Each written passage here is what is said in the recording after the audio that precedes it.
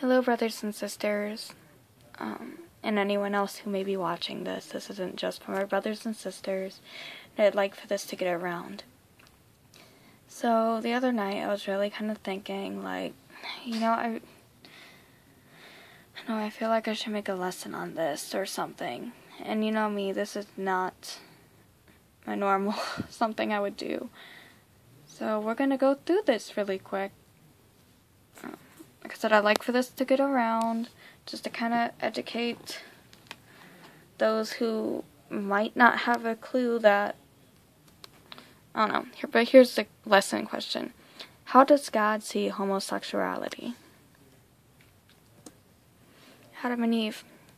Almost everyone in creation, everyone has heard the story of creation, and when God made Adam and his wife Eve to be together, you see, He made one man and one woman to marry each other, not one man and a man, or a woman or a woman. No. Sodom and Gomorrah. The destruction of these two cities of Sodom and Gomorrah is an example of how God sees homosexuality, as it was for that exact same reason, or sin, that God destroyed them. You see, there's been evidence found, and it even says in the Bible, that Sodom and Gomorrah were performing homosexual acts.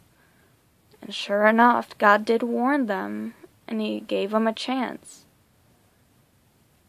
But after a while, judgments do have to come, and it's because of that very sin that Sodom and Gomorrah got destroyed. Okay. Where does it say that? You may ask the question, if homosexuality is a sin, then where does it say so in the Bible? There are quite a few Bible verses that show clearly that homosexuality is indeed a sin. Leviticus 18:22. It says, "You shall not lie with a male as one with a woman, as it is an abomination." Which means if that one's talking to the male perspective. So if you're a guy, don't go lying or doing anything with another male. And if you're a female, just don't do it with a female. That's unnatural and an abomination in God's eyes. Romans 1:26 through 27.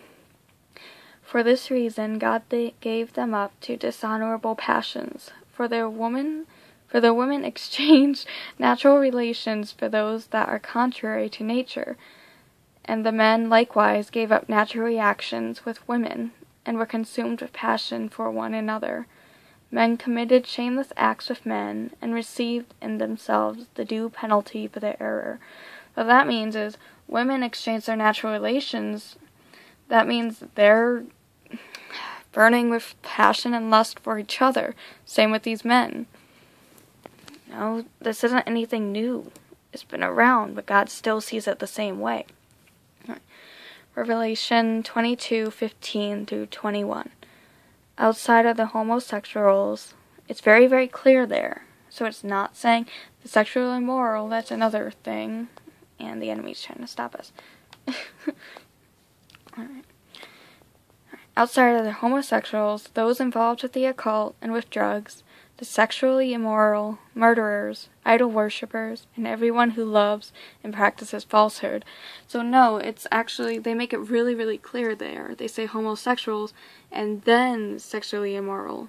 So there's still two different things. But still, both are a sin. Now, at the end of this presentation, you can still be forgiven. It's never too late until Jesus actually comes. So if you're into the homosexual lifestyle, or even thinking about going into it, there's still time to repent, and Jesus will forgive you if you ask Him. But if you're already in that lifestyle, if you were going to go into it, don't. Once you repent, don't go into it. If you're already into it, after you repent, you cannot go back.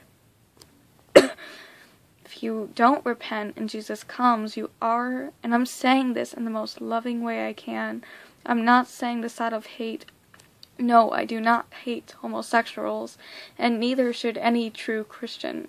I mean, really, the true Christian and true body of Christ does not hate them. We just don't like the sin and demon that's causing them to feel that way. People might say, like, oh, they're born that way. That's actually not true. You see, you're born natural. Okay, I don't know if my words are making sense. The enemy's trying to take away my slur. My thought change process. Demon, I rebuke you right now in Jesus' name. Hang on. Okay, we got it back. Sorry about that. Enemy does not like me spreading truth, so every time I do make a video like this, he'll take away my memory and thought process. Thought train. Anyway, and he's doing it again. Enemy, I rebuke you right now in Jesus' name.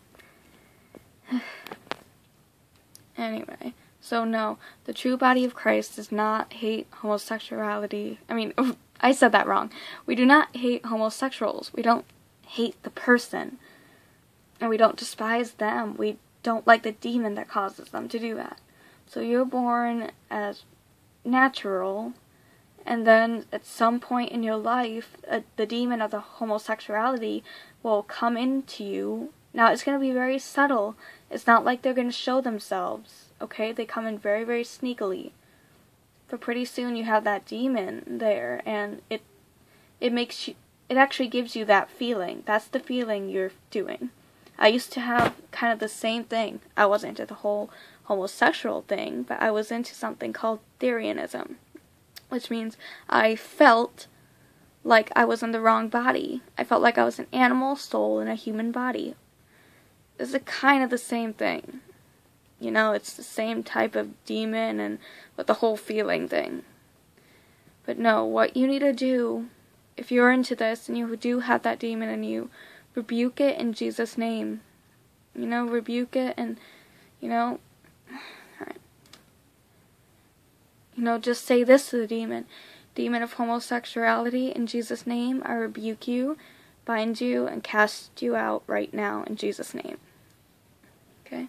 I hope this was able to clear some things up with you guys. We do love you. Jesus is coming, and he loves you very much too. He wants you to come to him and repent. That's why he's held off with judgments for so long. That's going to be a different lesson about why he must judge the earth, so, may God bless you all. Have a nice day.